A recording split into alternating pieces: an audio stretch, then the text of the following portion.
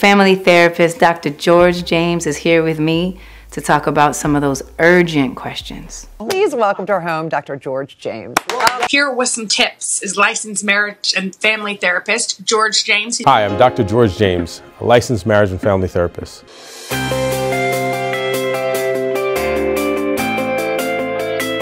You feel like that's the way life goes. You're talking about the kids, you're talking about other things. So what do you suggest? So it's cliche, but I see it over and over in my office where clients come in and they're not spending time together. They're not having that couple time. And I'm not just saying Real any time, though. ordinary couple time. Right. I mean like invested time with your partner where you get to know them. One of the things I want people to think about is to respond versus to react. Usually we get so overwhelmed and we turn into a reaction and we end up becoming the child. Yeah. And now we throw this tantrum and we look foolish versus respond. Take a moment. Some experts suggest helping others can also be an effective way to alleviate anxiety and improve your own well-being.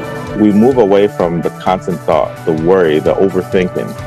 And one of the best ways to distract yourself is to help somebody else. So this is true. During January, do you have more appointments, people coming in to see you guys? Well, I will say, after the holidays, my appointment calendar did fill up. You know, people want to wait through the holidays because of their kids or other situations, and they say, you know what, I'm done. I've tried long enough, and I can't do this anymore. And that's where January hits. But you're out here saving people because you say it's simple. I don't have a cape and all, but I'm trying. So, George, are some of these themes of family dynamics, are these things you see in your daily practice? Yeah, I actually see it pretty often. It's a negotiation that has to happen for you to have a good relationship. Where's the couple and where's the family? And to figure that out between you as a relationship and those around you who support you.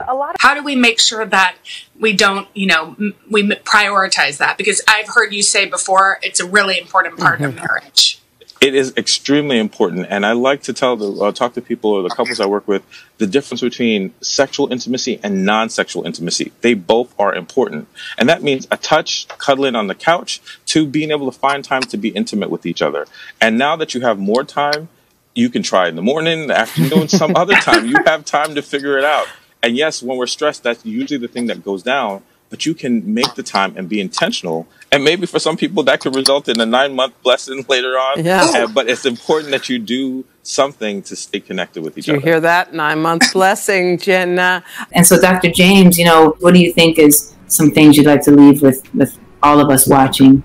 Two things I just, really want to highlight is that, one, Dr. King's quote of that injustice anywhere is a threat to justice everywhere, which means that we all have to be involved, regardless of our background, skin color, experiences. But the biggest thing that I want to leave with everybody is that self-care is important. And especially what I've seen for a lot of Black families is the thought that I can't take a day off. I have to be a part of the fight every day. I have to speak up, whether at my job or someplace else. But you need to take care of yourself and your family. Thank you so much. Appreciate it. He's a calming man, isn't he? Yes, yes he is. I like him.